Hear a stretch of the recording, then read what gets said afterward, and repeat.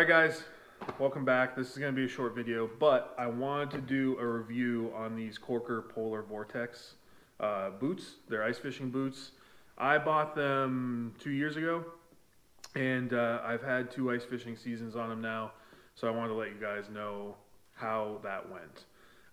Unfortunately, this year, these boots started leaking really bad. Just horrible amount of water inside them. Which was really disappointing because these are some of the warmest boots I've ever had. The things I like about them, they do have the Korker's removable soles, so you can switch your soles out real easy. They have different soles that have like studded carbides in them or just a regular steel screw. So I really like that feature about them. And the other thing is that the actual sole of the boot is about 1 inch thick, so it keeps you off the ice and it keeps your feet warm. And I really enjoyed them for the first season. I started to get just a little bit of water in them the second season, and then this season I went out, the first time we went out, and it was just like, I might as well not have had boots on. That's how much water was in these guys. And there wasn't a ton of water on the ice. It was just enough to come up halfway on the sole. I'm pretty sure that this glue joint here is what's failing. And it's just really frustrating when you spend like $300 on a pair of boots and then you get a season out of them. And as you can see, there's not really much wear on these. I keep them inside. I keep them in the heated house in the closet with all my other gear. So there's really not an explanation for why they started leaking. Some of the other good things I do like about them, I do like this BOA system. It's convenient. I will say that after about a year, these started to get to the point where they'll loosen up on their own, and you have to kind of retighten them a lot. It's not a big deal by any means. And when we're fishing the shanty, I usually leave them loose so I can just slide my boots off and on.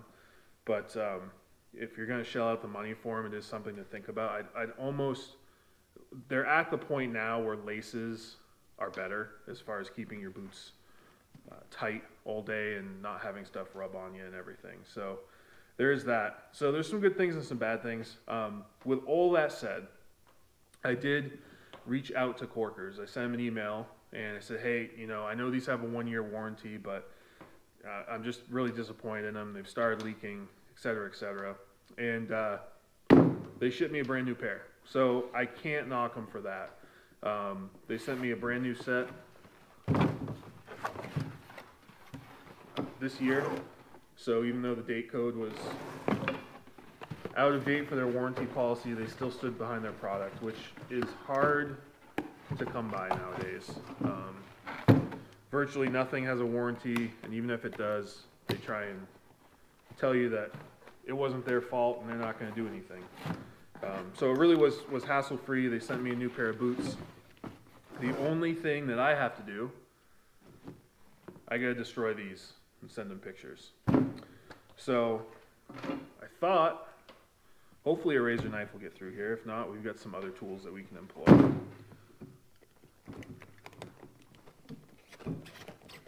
Oh yeah.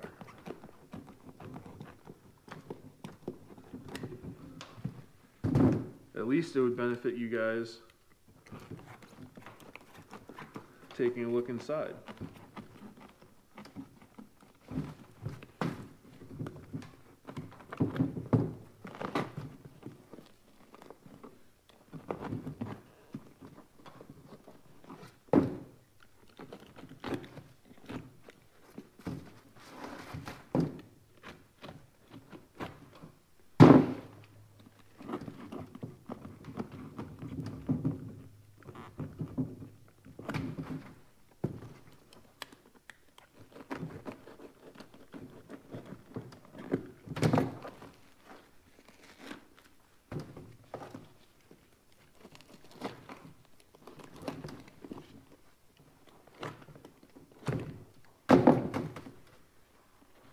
So there is quite a bit of insulation in there, which is probably why they're really good at being warm, but that doesn't do you any good if they're full of water.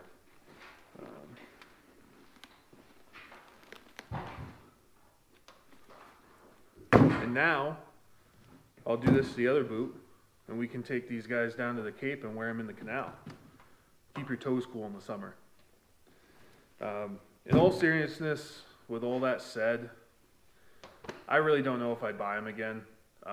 There's a lot of stuff on them that I like, but it's also stuff that once I had it, I was like, you know, just a regular pair of good boots, something like a Baffin or even Cabela's has some really good outdoor boots. If you're gonna shell out $300 and they're gonna leak in 2 years, you might as well spend like $100 and $150 a year on a pair of boots, and they might last you longer. I don't know. They were really warm, but aside from that, that's really all they had going for them. So, like I said, the company's good. They helped me out. They sent new boots, so I can't knock them for that. I just don't know if I would recommend them to anyone. So hopefully that helped you guys out if you're looking at these and thinking you might buy some. Maybe it didn't. Maybe you completely disagree, and that's fine. But that's my experience with them, having two seasons on them. So I hope it was informative, and we'll catch you in the next one.